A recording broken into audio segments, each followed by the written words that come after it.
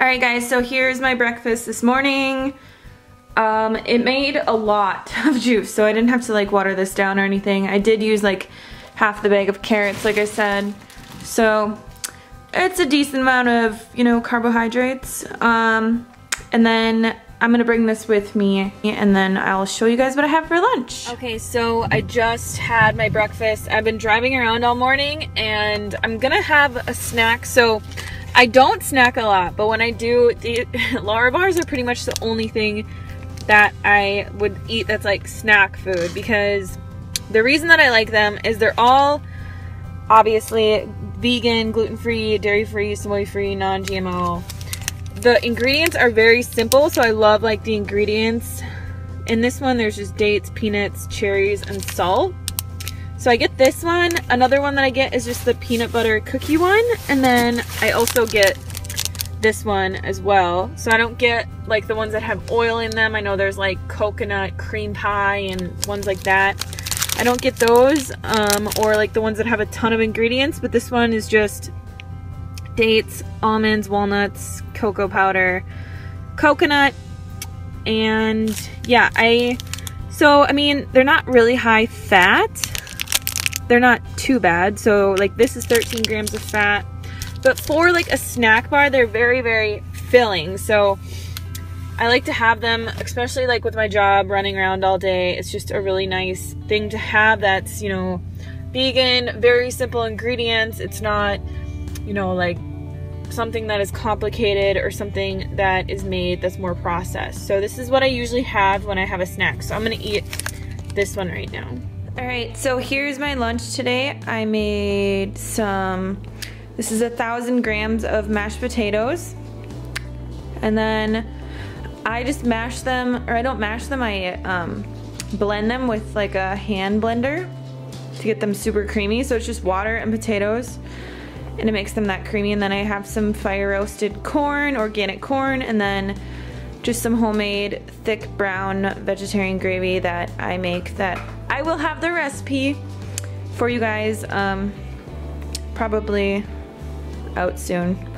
But yeah, that's what I'm having for lunch today, and I'm gonna be eating this cold when I'm at work. So not really cold, just like room temperature, but it's like my favorite lunch ever because it's so filling and it's just amazing. So I was just out with one of our service reps for the day, and like we had lunch together, and I brought potatoes which I showed you guys. He had, so it was just Easter the other day, he had this like ham loaf, right? And it was the most disgusting thing I've literally ever seen someone eat in my life. It was so disgusting.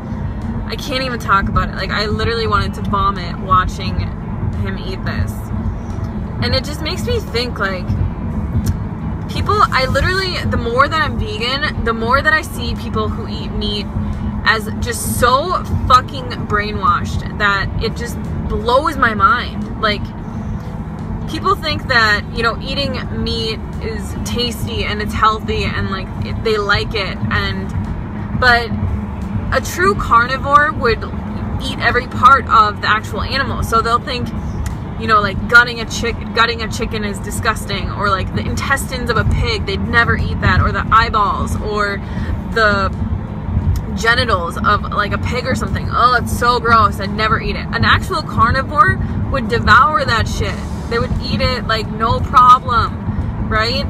But, you know, the carnivores that are people are like, I need my steak rare, I need it with like garlic infused butter in it and all these seasonings and salt, and like make it taste like something completely different than it really is. And they add all these like plant seasonings onto it, and that's why they like it. And it's just like, if you were a true carnivore, you would eat it completely raw with no cooking whatsoever, no seasonings, nothing like that. And they're just completely disgusted by like chopped liver. Like if people eat liver or something, they're like, oh, it's so disgusting, I would never eat that. But you'll eat like the meat or the, you know, leg of an animal and have no problem with it. Eat the skin of an animal, have no problem with it, because it just doesn't even faze you, because it's so normal. And it's just like, the more I think about it and the more that I see people eating, you know, meat and animal products, it literally just turns my stomach into pieces. Like, I can't even watch it anymore.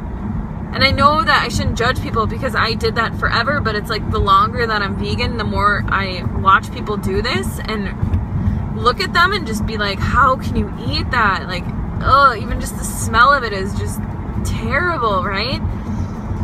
I just can't even, I could never imagine doing that ever again. It's like you go and you pick a banana or a mango off of a tree and you would eat it completely raw and ripe with absolutely nothing on it, and it tastes good because that is what we're meant to eat.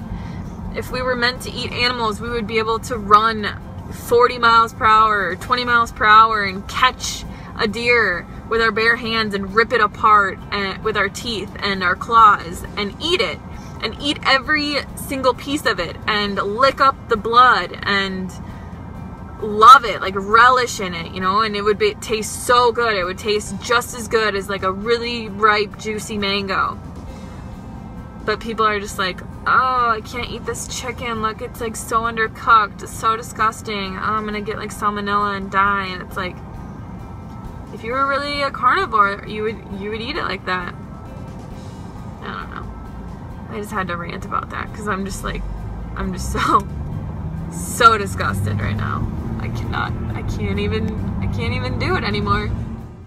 Alright guys, so for dinner I had a roasted vegetable salad. So on this I put asparagus, zucchini, eggplant, roasted corn, sun-dried tomatoes, and a little bit of avocado. And then I just made a dressing out of balsamic and a little bit of tahini, maple syrup, mustard, and that is what I'm having for dinner. So my net calories on average come out to 1,800 calories a day. So people might think that's low, people might think that's high. It really depends on your perspective of it.